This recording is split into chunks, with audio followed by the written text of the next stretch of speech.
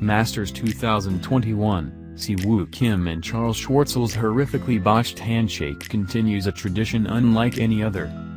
Golf has a long, tumultuous history with hand-to-hand affirmation. From handshakes to high fives, even golf's most steely-eyed assassins have gotten the yips when it comes time to celebrate a big chip in or wrap up the round with a firm grip. Scientists and psychologists alike have strived for understanding but haven't been able to stem the tide, which continued on Friday when Si-Woo Kim and 2011 Masters champion Charl Schwartzel added this catastrophe to the ever-growing catalog. Viewer discretion is advised.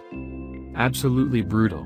As any man can tell you, there is no greater terror on planet Earth than going in for a fist bump as the other guy pulls out the palm. There is no time to course correct.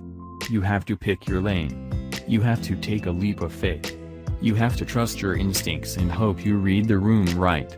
If you didn't, may God have mercy on your soul. That horrifying purgatory between bump and shake is precisely where Kim and Schwartzel collided on Friday, and the results, as you can see, were grisly. Thankfully, however, the support group is deep and it is robust. So take heart, gentlemen. You may be hurt, you may be humbled, but you will never walk alone.